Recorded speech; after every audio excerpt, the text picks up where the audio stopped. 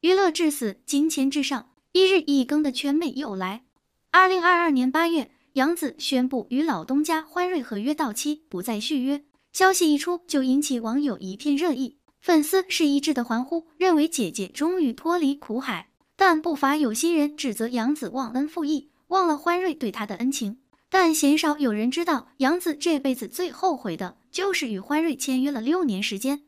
2008年进入青春期的杨紫开始发福长痘，而当时的娱乐圈正流行瓜子脸，还没褪去婴儿肥的杨紫根本没有市场，不是开拍前被换，就是压根没有试镜的机会。这让还沉浸在小雪中的杨紫一下清醒了，再不想办法的话，家有儿女就是她演艺之路的句号了。心急如焚的杨紫父母找到了宋丹丹，希望能给女儿寻个出路。可谁知宋丹丹却说，这个行业最不缺的就是美女，何况杨紫长得又不漂亮。就在杨紫陷入迷茫时，黄圣依的老公杨子看中了这个小女孩的潜力，向杨紫抛去了剧里影视的橄榄枝。对于当时走投无路的杨紫来说，无异于是雪中送炭。在签下杨紫后，黄圣依夫妇还为杨紫举办了盛大的16岁生日会，送上了价值100万的钻石项链，可谓是诚意十足。照片里的杨紫身穿白色衬衫，笑容灿烂，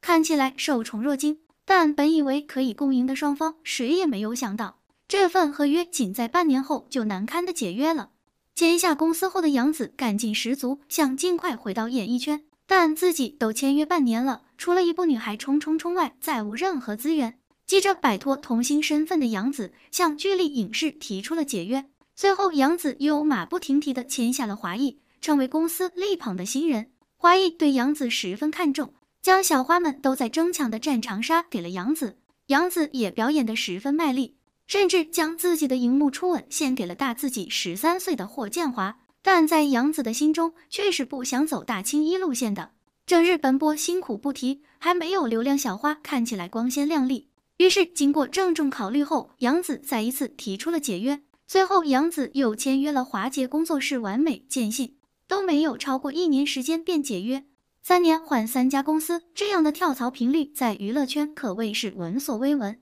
一时间谁也不敢签下杨紫，生怕给出资源后又被解约。就在这时，欢瑞世纪向杨紫递去了橄榄枝。当时的欢瑞捧出过杨洋、杨幂、李某峰等众多一线明星，是造星行业内的翘楚。面对突如天降的好运，满心欢喜的杨紫立刻签下了6年的合同。但当时的杨紫还没意识到，自己最美好的青春就要留在欢瑞了。2016年《欢乐颂》播出，刘涛、蒋欣再度翻红，王子文、乔欣脱颖而出，唯独杨紫招来了一片骂声。不少网友认为杨紫演得太夸张，做表情时只会瞪眼，说话咋咋呼呼，将战长沙跟霍建华学的全忘了，还自发组建了全民抵制邱莹莹的话题。但杨紫却始终认为观众不喜欢她，就是觉得她长得不好看。于是当欢瑞投资改编的青云志上线时，不少观众大跌眼镜。杨紫在剧中扮演的是第一美人陆雪琪，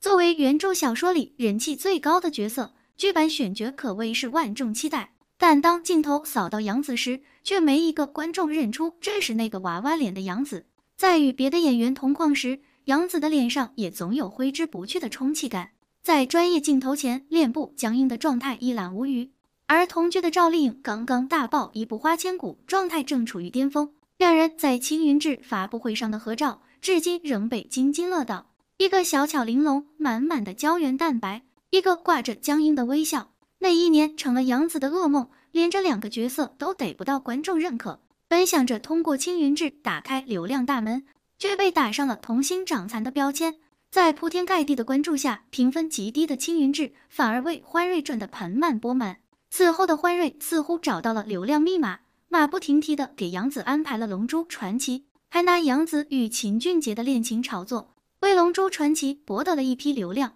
但最让人迷惑的是，杨紫明明是女主，演员表里却没有出现杨紫的名字。在杨紫打开知名度后，欢瑞有名的艺人也陆续解约离开，于是这个奶新人的任务便落到了杨紫的身上。龙珠拍完也没有休息时间，而是立刻与任嘉伦一起拍摄《天机之白蛇传说》。但当宣传海报一发后，立刻引起一片哗然。杨紫身为一番大女主，宣传海报上却没有出现她的脸。更让杨紫难以接受的是，该剧连给观众看的机会都没有，就直接被举报下架了。要知道，为了拍摄这部戏，她几乎每天都哭，眼睛都差点哭瞎了，付出却得不到该有的回报，这让杨紫的粉丝心疼不已。在签约欢瑞的6年里，杨紫一共只拿到了4个资源，一部是招观众骂的欢乐颂，一部是评分极低的青云志，剩下的2部更是在演员表上将她除名。忍无可忍的杨紫只能自寻出路，好在她多年的敬业精神，导演们都有所耳闻，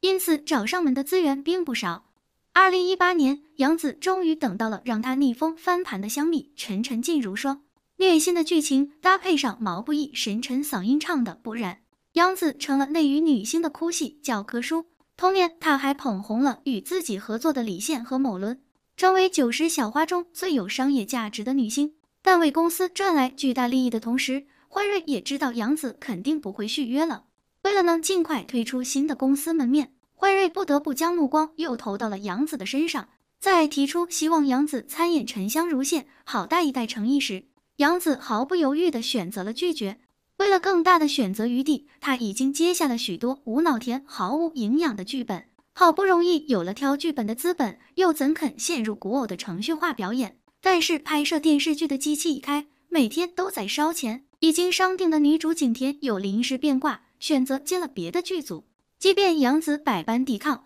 最终还是无奈接下了沉香如屑。果不其然，粗制滥造的沉香如屑已经播出，就收获了一片不知情观众的倒彩声。又是跳忘川和三生三世的老掉牙戏码，嘲讽杨紫在炒香蜜的冷饭，演啥都是一个样。受了委屈的杨紫并不能辩解，只能默默忍受这份非议。好在与欢瑞的合约即将到期，杨紫终于能拍自己想演的角色了。如今的杨紫已成功与欢瑞世纪解约，再度出现在大众视野下的杨紫成了妥妥的时尚达人。一袭粉裙包住纤细的身材，丸子头显得灵动俏皮，状态十分在线。春晚时所穿的一身红大衣，更是刚刚亮相就被抢购一空。事业也是红红火火，与邓为、谭健次、张晚意3位小鲜肉合作《长相思》，还未播出预约人数就破了100万，开设了自己的公司和工作室，摇身一变成了内娱响当当的小富婆。反观欢瑞世纪，虽然嘴上说杨紫的出走并不会带来损失，但杨紫官宣解约的第一天，欢瑞的股份就狂跌4%，一夜之间蒸发千万，只能说夺行不义必自毙。或许在欢瑞的眼中，是自己在低谷期捞了杨紫一把，但杨紫如今的成绩却是他自己拼出来的，只是这边刚解约，那边又出风波。众所周知，最近一段时间效果文化出事了，旗下脱口秀艺人李浩石涉嫌侮辱解放军，效果文化被罚款1330万，李浩石被带走立案调查。有句话叫城门失火，殃及池鱼，一时间所有跟效果有关联的节目都要接受再次审核，跟效果无关的各方也把一根弦绷得紧紧的。某些活动或合作，尤其是涉外的，能停则停，能延后就延后，大家生怕引火烧身牵扯到自己。就在这个当口，有网友爆料，杨紫最近活动被暂停，不仅剧和综艺播不出来，线下现场活动以及即将官宣的代言都被叫停。而原因是因为他即将代言某泡菜国品牌。在相关帖子下面，不少网友开始臆测，这次杨紫会不会彻底翻不了身了？再加上其他网友的渲染，营造成一种杨紫即将被封杀的氛围。不过之后，该品牌还是官宣了和杨紫的合作。就当大家以为此前都是流言蜚语不靠谱时，却有细心的网友发现，杨紫及其工作室久久没有认领该代言。看样子反倒像是品牌方自作多情，这可不像是一个明星的正常操作。如此异常的行为很快引起不少网友好奇，即使这是疑似，还真和这个泡菜国牌子有关，相关内容也并不是空穴来风。究其原因，还是要说到早几年的限韩令上。当年韩流风靡全国，不少泡菜国艺人纷纷来国内发展，反倒严重挤压了国内艺人的生存环境。但一纸限韩令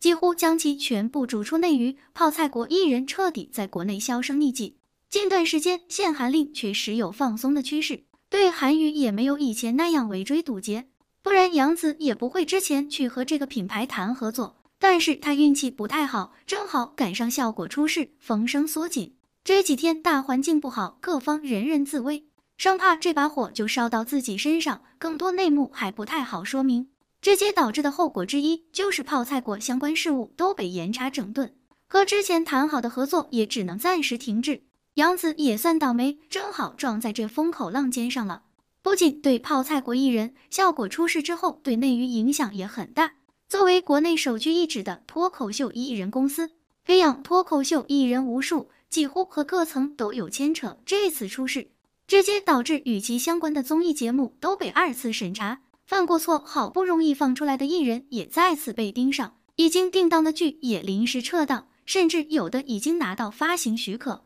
进行宣传阶段的剧也被打回去重审。至于什么时候能安然播出，就是未知数了。不过这些对杨紫的影响只是一时的，封杀一说完全是无稽之谈，不过是因为前段时间粉圈互撕，再加上对家下场趁火打劫，故意折腾出来的。杨紫入圈早年间也算是根正苗红的青衣，就算这2年转型流量道路了，也不会做出自讲身价的事，是非轻重还是分得清的。但毕竟他代言泡菜国品牌是板上钉钉的事，所以一段时间的审查还是必要的，粉丝们大可放宽心了。如此看来，效果仪式的长尾效应肯定逼不了，娱乐圈估计要迎来一场大清洗。想来前段时间艾某艺还发出新片招商预告，现如今看来都得暂时埋了，什么时候能挖出来还是未知数。不过这也是好事，内娱确实自由的过分，不然效果也不会敢如此光明正大的在大庭广众之下犯错。